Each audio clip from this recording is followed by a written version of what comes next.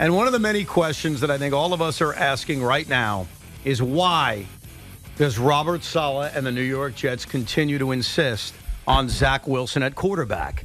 Yesterday, Robert Saleh asked a direct question about, I don't know, why don't you play Trevor Siemian? Why don't you see what you got? And Robert Saleh said something so odd and so concerning. He said, I plead the fifth. Usually, when you plead the fifth, you can't answer the question because you don't want to incriminate yourself.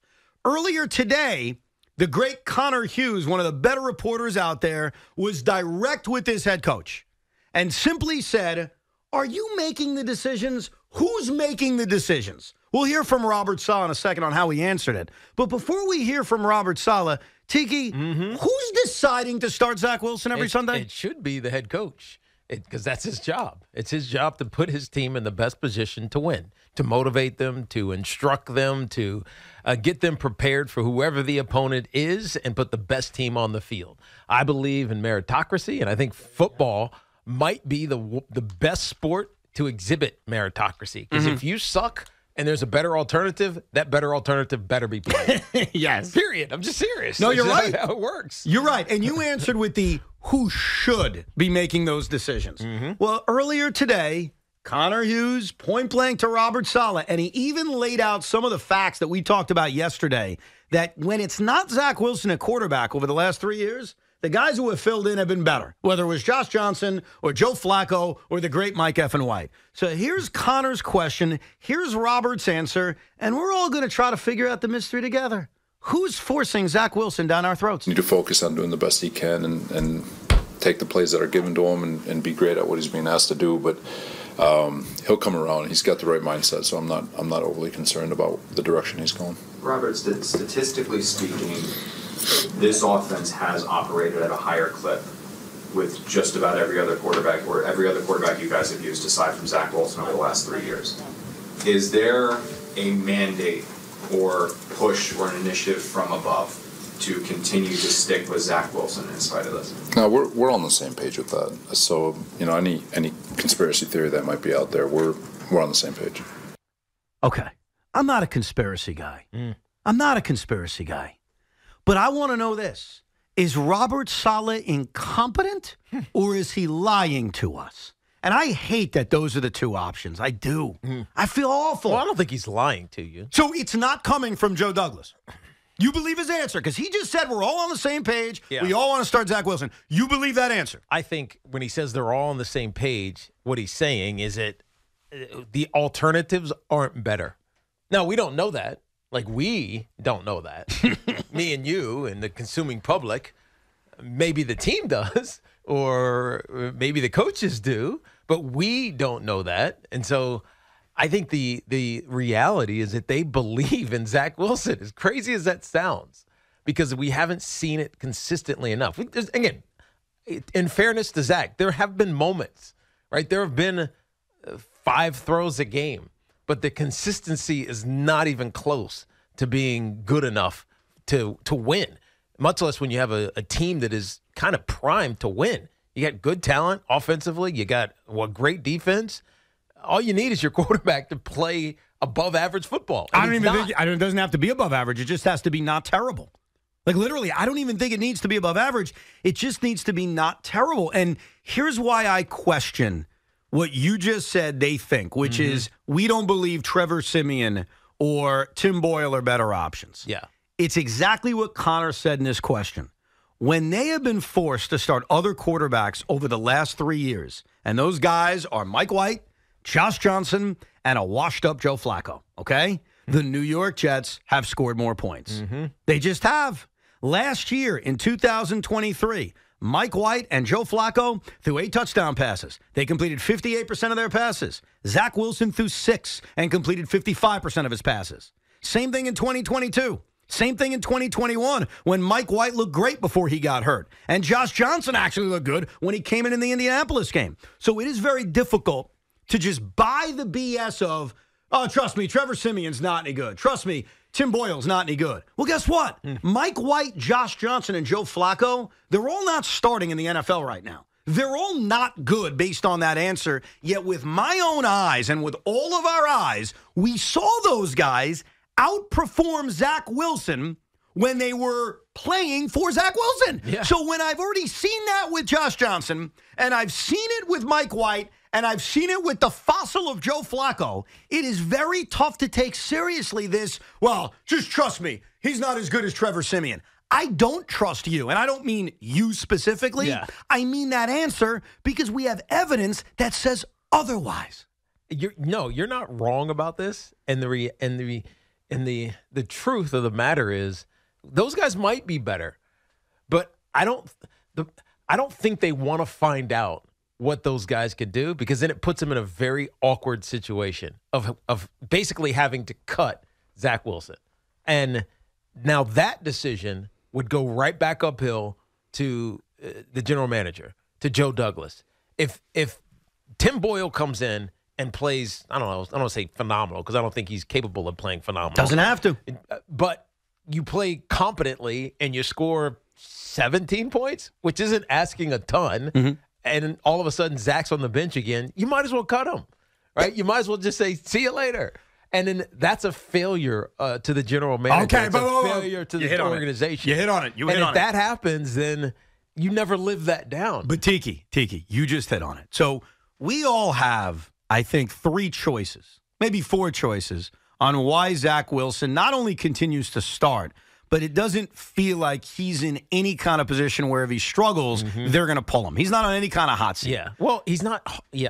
Go ahead. Keep going. So we try to figure out, well, where is it coming from? It could be Robert Saleh, who just said, yeah, it's my decision. You believe it's his decision. It could be coming from Joe Douglas, because as Joe Beningo said yesterday, and I know that's his belief, Joe Douglas picked him number 2. You just alluded to it. You can't live it down if you admit there's a failure. So it could be coming from the general manager of this team, who in a lot of ways has done a brilliant job and a lot of ways has done a terrible job. It could be coming from the owner, Woody Johnson. Now, I don't happen to believe that, but it could be. I don't think so. Okay. I know that that's there, and I know that's been a narrative in previous series or previous seasons, but I don't think that this is a Woody Johnson directive. Start Zach Wilson. We drafted him. He's my guy. I love him. I don't think that's the case. I happen to agree with you. I don't think it's Woody. The other option is it's an Aaron Rodgers decision, because Aaron Rodgers has been empowered in this franchise, has talked glowingly about Zach Wilson, believes in Zach Wilson, and so is Aaron Rodgers kind of one of the voices saying, no, you have to stick with Zach. I want to know who's making this decision, because I'm still trying to figure out why the decision is being made.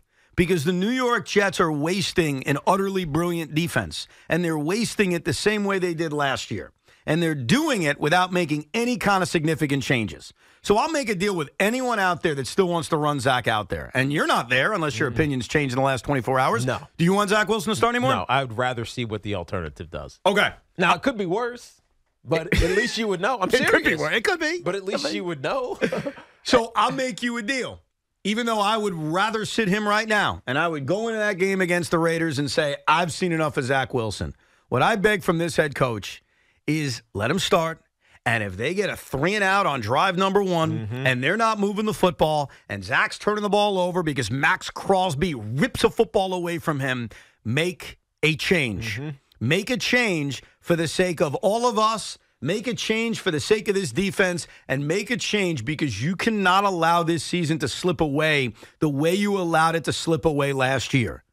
I don't know who's making the decisions. Yeah. There is a part of me that thinks it's Joe Douglas saying, no, we got to stick with Zach. We got to stick with Zach. And what Joe Douglas doesn't understand, I got news flash for Joe Douglas.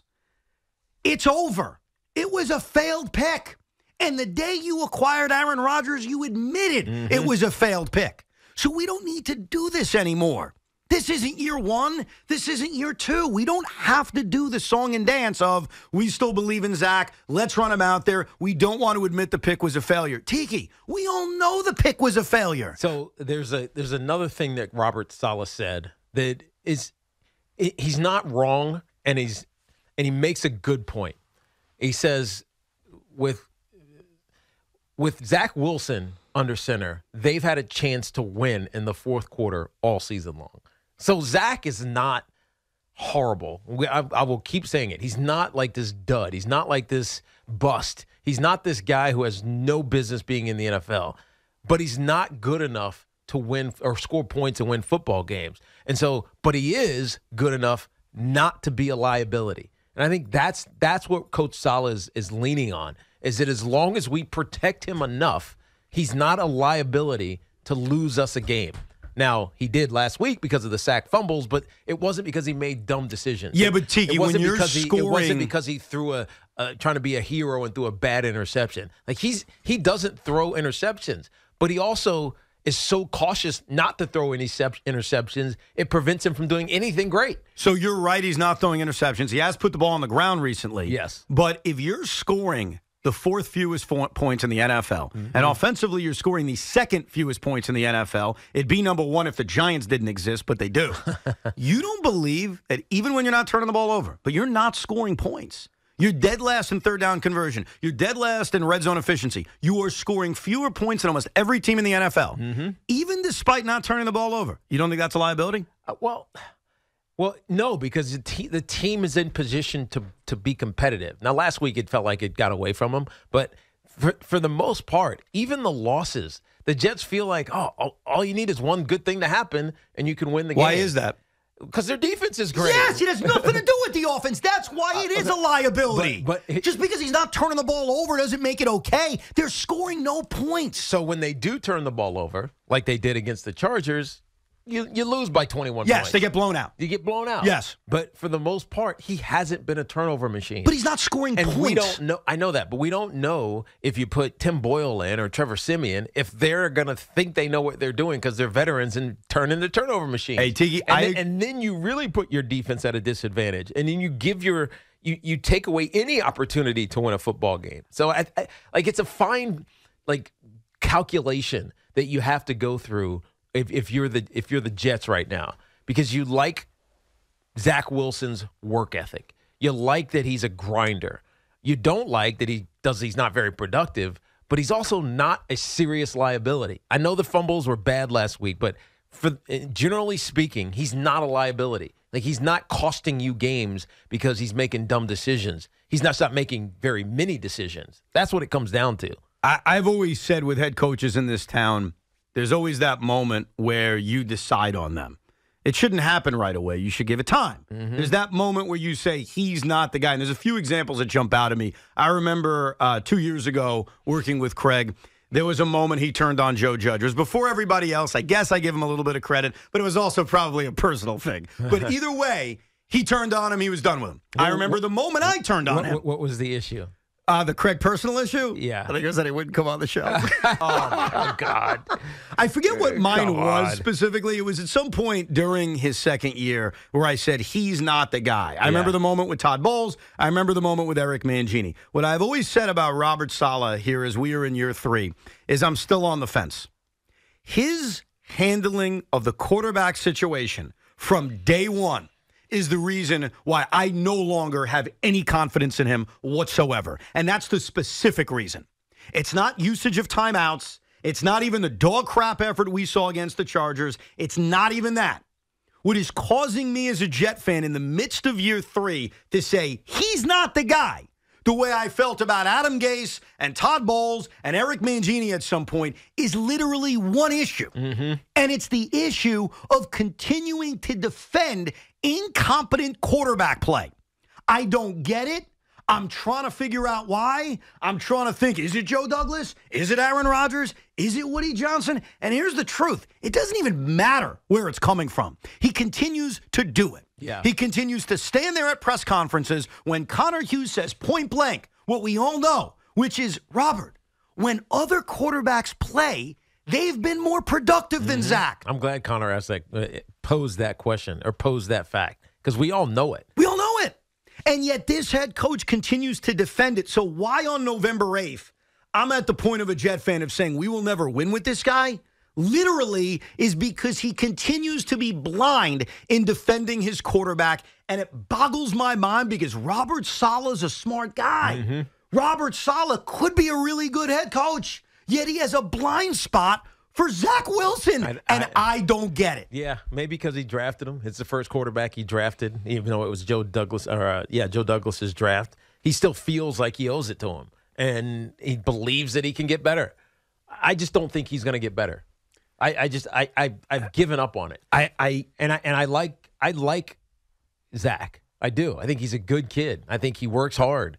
But there's at a certain point you just know when a guy doesn't have it, right? There's an instinct. Right. There's an intangible that exists for guys that have it. He just doesn't. And it's not a knock on him. It's not anything other than he just doesn't have it. You mentioned it's maybe because they drafted him. He was their first quarterback. Look, I understand from personal experience. My first girlfriend and the first person that, we hooked up, I was blind spotted.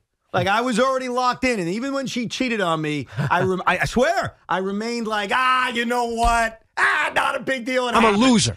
And it took me time, not as much time as Robert Saleh, but it took me time to realize, Evan, just because she was the first woman that, that doesn't mean you should be run over. Because you were emotionally attached. I was emotionally attached. And that's what happens when you draft a quarterback. But guess what? In the first round. But It's the first one. Tiki. You get emotionally attached. I was emotionally attached. I made huge mistakes. I look back on it. I laugh at myself. How incompetent was I? Mm-hmm. But then there was a moment where I realized, Evan, what are you doing? And I woke up. When does Robert Saleh wake up, T? I mean, you hope it's before this season gets lost. We can't have another Titanic end to the season like we saw a year ago based on incompetent quarterback play. So does it happen in the first half against the Raiders? Does it happen today? Does it happen in a week?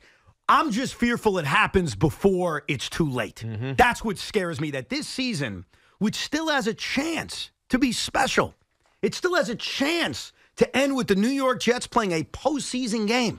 Dude, it hasn't happened since Obama's first administration. Like, do we not understand how long this has been? Yeah. Just get to the playoffs. Get there. And unfortunately, this head coach is letting his blind spot, because his first love quarterback, he's letting that get in the way.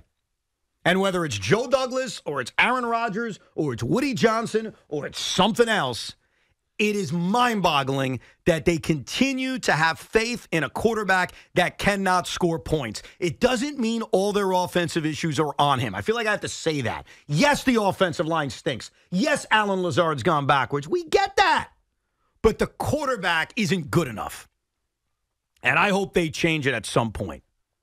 But right now, Tiki, I don't know if they will. I wish I could tell you confidently that they would. That it's going to a certain situation will happen, or a series of things will happen. I tell you what, if he has a bad day, those 2 interceptions, and just looks lost against the Raiders, maybe it will happen. Maybe that's what needs to occur. I mean, serious. Because we haven't had an ugly moment yet, like an ugly 3 interception. God, you look lost game yet. We haven't had that so yet. It has to get worse is what you're saying. No, I'm serious. It has to get worse. No, I agree, but you're saying it has to get worse? And it has to get worse offensively. Otherwise, you're not getting a change. You're getting, maybe he's getting closer. Yeah, he looks good in practice. He handled that 2-minute drill against air perfectly, right? Those type of things, that's what they see. Yeah, I got good news, though, for you, Ev. Really good news. The drought has been long. We could see the silver lining. Do you know the drought that also goes back to the Obama administration just as long? What's that? How long it's been since Aaron Rodgers played in a Super Bowl. The Jets killed Carl. Why are you using this to take a shot at the one competent quarterback on my roster? Just, I'm showing you. If you guys can believe he can go to a Super Bowl, it's not that long a drought. This is the epitome of haterism. I mean, really? You hate the Jets. No, I enjoyed the Open. Thank you. It's not about the Super Bowl. It's not about Aaron Rodgers. It's literally about getting to mid-January and playing a playoff game. I'm happy for you guys that the Giants had that a year ago. No, seriously. Mm-hmm. I was happy for you. This franchise hasn't had it in a very, very, very long time. And when you have a team or half of a roster that's this special, you can't waste it.